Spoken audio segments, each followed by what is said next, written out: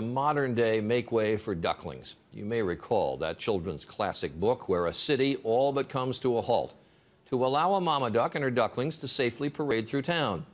The book was fiction, but ABC's Neil Karlinski has found a real-life duck tale every bit as charming. It looks ordinary enough, a mother duck nesting on a ledge in downtown Spokane, Washington, and a banker watching from his second-floor window. But when the ducks hatched and the mother needed to get her ducklings to fresh water, one big problem became obvious.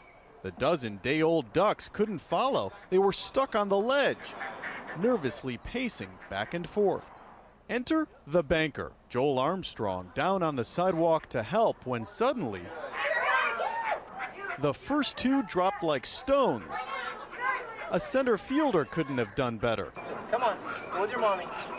There you go. He kept up the chatter with Mom, who was waiting at his ankles, as a crowd started to build. It's great. He's a good catcher. One at a time with a steady hand and keen eye, this mild-mannered loan officer talked an entire family of baby ducks off a ledge. I think Joel's legacy is playing out right here. What is that? The duck man. Well, we got 8 of 12 have jumped off finally today. It's been a long day. I've been here since 5:45 a.m. A citywide parade was scheduled to pass by in just a few hours. Crowds started to build, but once he got the last 3 down by ladder, the drama wasn't over. Is that it?